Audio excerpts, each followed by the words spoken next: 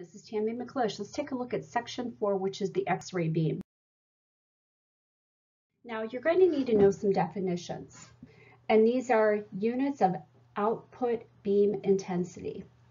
In 1981, the International Commission on Radiation Units and Measurements issued standard units based on SI or Standard International that have since been adopted by all countries except the United States. It's kind of like when in the U.S. we're still using the customary system, where across in Europe they were using the metric system. So when you're thinking about SI units and you're thinking about the international system, think about the metric system versus the standard system, and that will help you. So the National Council on Radiation Protection and all U.S. scientific and medical societies adopted La Système International des Units, which is the international system, or SI, and it was adopted by the early 1990s. So we're going to be taking a look at these units. Now, when you're remembering them, think about it this way. Exposure. Exposure is going to be your air kerma or your Rankine. Absorbed dose is your gray or your rad. Effective dose is your sievert or your rem.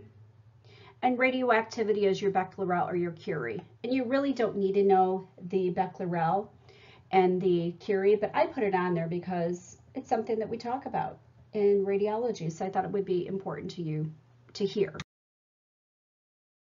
Let's go ahead and start with exposure. We are looking at air kerma, which is the kinetic energy released in matter. It is the kinetic energy transferred from photons to electrons during ionization and excitation. And remember, previously we talked about what happens when an incident X-ray photon comes in and strikes the X-ray tube target. And we talked about what happens to the electrons that are in the atoms of the X-ray tube target. So air kerma is measured in joules per kilogram, where 1 kilogram equals 1 gray. Anytime you think of air kerma is the unit of radiation exposure. Now, if we're looking at the international system of units, it's the air kerma. But if we're looking at the customary unit, it is the Rankine, and that's how you say that term, Rankine. So this right here is a dosimeter, and this is used rather extensively in nuclear medicine. So what happens in nuclear medicine is when a nuclear medicine tech is going to draw up a dose of a radioactive agent to give to a patient for a study, what they're going to do is they're going to survey the area with this meter to make sure that there's no radioactivity. And then they're going to go ahead and they're going to draw up their dose. Then they're going to put it in a protective hood, and they're going to check to make sure that there's no radioactivity around their field where they were just working. Now, this is something that you're also going to see when the Ohio Department of Health comes in. They may be using this on the outside walls, outside your X-ray room, to make sure that radiation is not penetrating out into the hallways and things like that. So think of it this way. We're measuring the dose or the exposure of X-ray in air. That's a good way to remember that one. This one right here is our absorbed dose, and that is measured in the gray. Biological effects usually are related to radiation absorbed dose, or the RAD. So when you see RAD, think of R for radiation, A for absorbed, D for dose. Absorbed dose is the radiation energy absorbed per unit mass and has units of joules per kilogram, or gray with a T after it. Gray is the unit of radiation dose, or the RAD, which is used to express the quantity of radiation absorbed by humans. The international system of units is the gray, and the customary unit is the RAD, or the radiation absorbed dose. Now, I have some numbers here for you, And you don't need to know these, but I just thought it would be interesting. Now, I still use the term rad because I'm old. So when I'm looking to see how much intensity an individual has received, I'm looking at rads or millirads. So 0.01 grays is 1 rad, and 1 gray is 100 rads. Now, what does that mean to you? Well, let's say that I have a female patient and I find out that that female patient is pregnant. And then the radiologist is going to have to contact the physicist to find out how much radiation that pregnant patient received. That's how I like to think about it.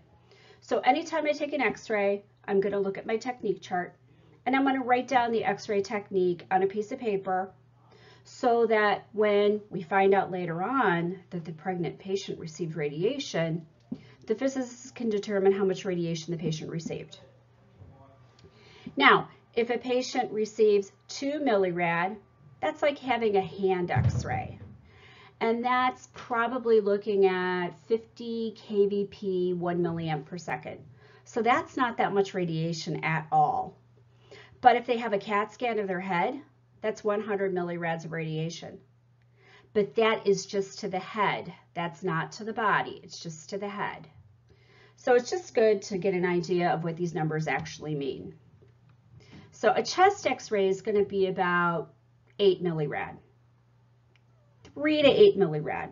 Maybe 3 for the PA chest and 8 for the lateral. So anytime you take an exposure, like if I did a 3 view of the hand, it would be 2 times 2 times, well, 2 plus 2 plus 2. So the patient would receive 6 millirad with 3 views of the hand. Okay, the next one is the sievert. The sievert is effective dose. So the sievert is the unit of occupational dose, and it is known as the effective dose. Occupational radiation monitoring devices are analyzed in terms of sievert, which is used to express the quantity of radiation received by radiation workers and the population. The sievert also expresses a patient dose that accounts for partial dose irradiation. So the sievert is the unit of occupational radiation exposure at effective dose. The international system is the sievert, and the customary unit is the rem. The R in the rem means radiation, E is equivalent, and M is for man. So what this means to me, because I am in fluoroscopy, I have to wear a radiation badge. You only wear a radiation badge if you have the potential to receive a high dose of radiation. There's actually a way that you figure that out, but for all intents and purposes, if you're an x-ray tech, you need a radiation badge. Or if you're pregnant and you're a radiation worker, you should have a radiation badge. Now, when I walk over to take a look to see how much radiation I've received for the month, that's what I'm looking at. I'm looking at sieverts or rems. So 10 millisieverts equals 1 rem, and 1 sievert equals 100 rems. And I have to take a look at this report every year, and I have to initial that I actually looked at my report. Now, we all cannot receive a dose annually as occupational workers greater than 50 millisieverts or 5 rem. I've never even come close to this. Now, I know that people that probably work in the cardiac cath lab, in the operating room, they're going to have dose on their badges. But for me, I really don't have any dose on my badge. Now, I used to have dose when I worked in angiography, but I really don't have any anymore, so I don't worry about it. I still have to look at my report and sign it, but this is what an occupationally exposed person would receive. Now, the other one I'm going to talk about is becquerel, which is our radioactivity. Once again, you do not need to know this for your test. I just think that it's cool to understand it. So it is the unit of quantity of radioactive material, not the radiation emitted by that material. So becquerel is the unit of radioactivity, and that is the international unit. And the customary unit is the Curie. And this is Madame Curie in this picture. But you do not need to know this for your GXMO test. Okay, so let's look at what we can control. We can control the quantity of the X-ray beam. Now think about it this way. Think about that I have 10 tennis balls in one basket and 20 tennis balls in the other basket. That's quantity. I'm increasing the quantity. So if I were to throw tennis balls at a patient, the more tennis balls I have, the more quantity of the radiation. That's a good way to look at it. So quantity is the intensity of the X-ray beam imaging system that is measured in milligray in air. Now we used to say milliröntgen, and that is called the X-ray quantity. So if I were to take an X-ray and I were to take a Geiger counter and put it in front of the beam, that's how I'm going to measure the quantity of the X-ray. X-ray beam quantity is the number of X-rays in the useful beam coming out of the X-ray tube. Now, there are key factors. Some of these you can control, some of these you can't control. Milliamps per second, kilovolt peak, distance, and filtration. Let's first take a look at MA, and let's take a look at time. MA is your milliamps. Time is going to be your milliseconds, and together it's called milliamps per second. Now, the quantity is directly proportional to the MAS. So if I am taking an X-ray and I am using 0.5 MAS, and then I go to 1 MAS, and I go to 2 MAS, every time I increase my MAS, I increase the quantity of the number of X-rays in the beam. It's kind of like if I had a half of a tennis ball, 1 tennis ball, 2 tennis balls. I'm throwing it at the patient. It's the same thing we're doing with an X-ray beam. So let's take a look at these pictures. So when I increase the when I increase the MA, let's say that I'm going from 100 MA to 200 MA. I'm going to have more electrons coming off of my X-ray tube filament that are going to strike my X-ray tube target that are going to give me photons of X radiation. The X-ray will be darker. It's going to also affect the density. So in the first picture you're seeing in the middle, think of that as 100 MA versus 200 MA. As I increase my milliamps, I'm asking for more electrons coming off of my X-ray tube filament to strike the anode and give me photons of X radiation. Now, if I take into effect the milliseconds also, and I'm making my exposures longer, if my exposures are longer, I'm going to have a darker X-ray film. If my exposures are longer, then I'm going to go from 0.5 MAS to 1 MAS to 2 MAS. But basically, in my heart of hearts, when I think of the effect of quantity, I think of MA only. I don't think of milliamps per second. I mean, I could, but I like to think of MA because I have more electrons coming off my X-ray filament. But the longer I expose my patient, the darker the image. Okay, here's another factor that affects the quantity of the beam, and that is kVp, or kilovolt peak. The quantity is going to be proportional to the kVp squared. So, if I increase my KVP, if I go from 55 kVp to 65 kVp, I'm going to have a darker image. If I go from 65 to 75, I'm going to have a darker image. And that's called density. If I go from 55 kVp to 65 kVp, I'm going to increase my KVP, which will decrease my overall contrast. Increasing KVP decreases contrast. Low contrast is going to be gray. High contrast is going to be real black and white. So if you're taking a look at 55 kVp versus 75 kVp, 55 kVp is going to be real black and white. 75 kVp is going to have lots of grays.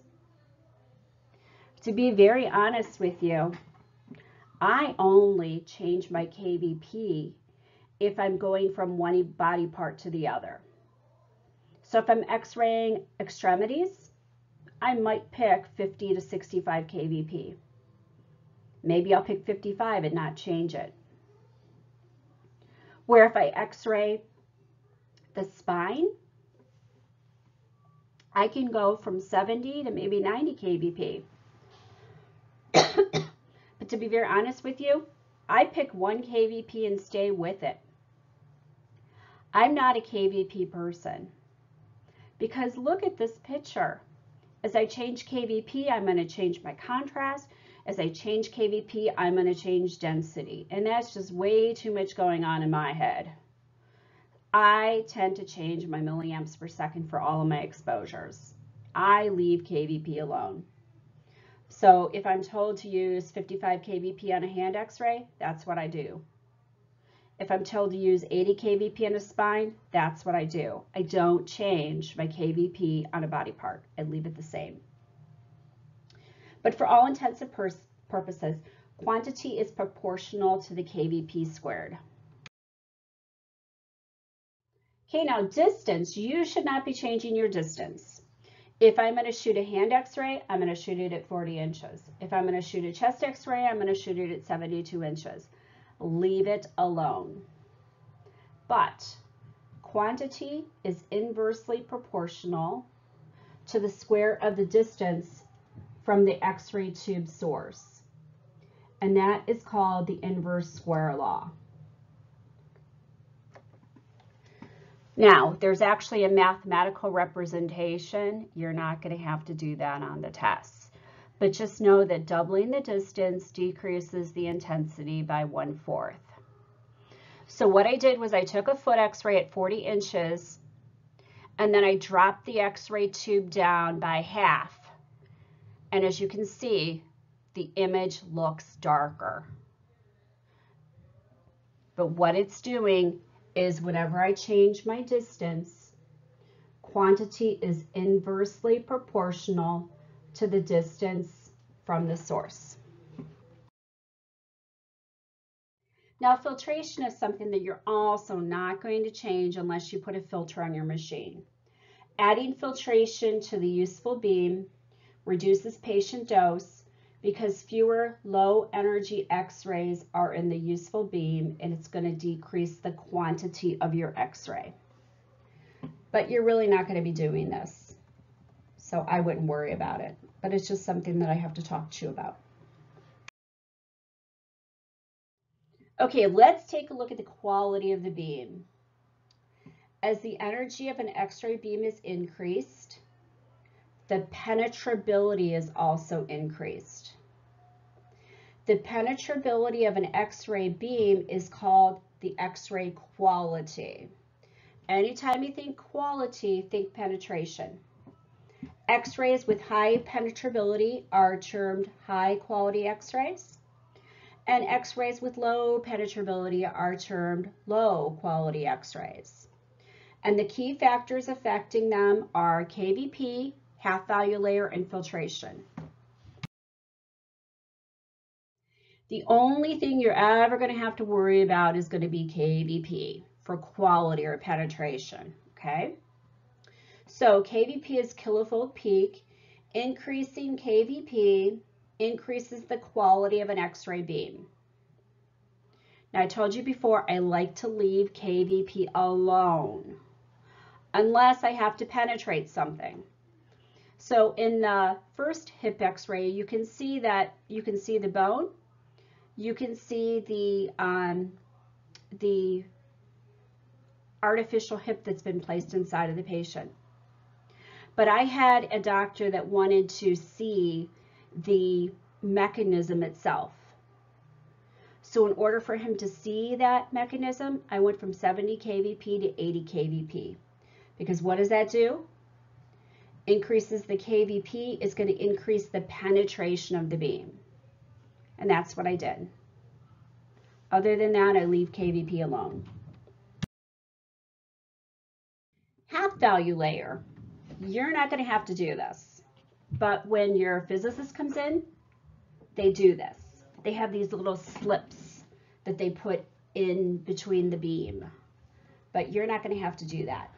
So HVL is half value layer, and it measures the quality of X-rays. Now these are little slips of lead.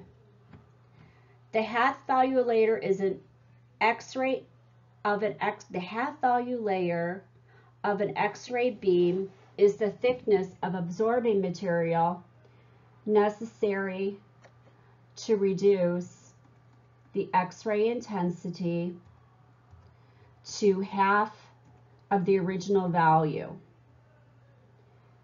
And that is going to range from 3 to 5 millimeters of aluminum or 3 to 6 centimeters of soft tissue. So when a physicist comes in, you can maybe go watch them, and they may be doing this. When I perform mammography, they did this all the time.